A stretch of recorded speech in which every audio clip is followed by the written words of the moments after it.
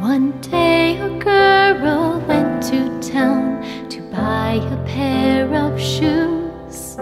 She tried on several different pairs and thought tennis shoes will do.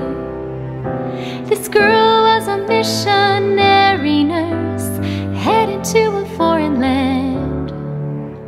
So she chose a solid navy pair for jungles, mountains, and sand.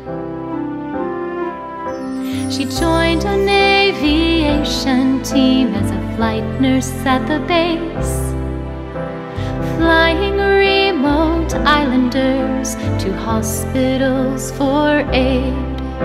She tied her shoes up one more time, and then we heard the news. A helicopter had gone down. All that search and rescue found was a rainbow-colored pillow and her empty pair of shoes. Sign of hope, call for help. The empty shoes cry out for search and rescue.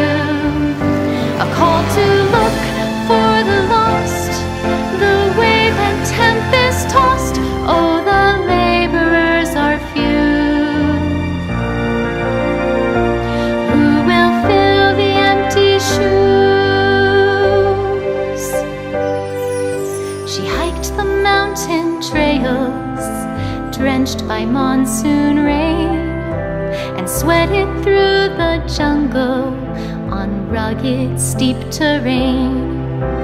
How many places this nurse went, her talents, time, and energy spent to share the gospel news, and left an empty pair of shoes.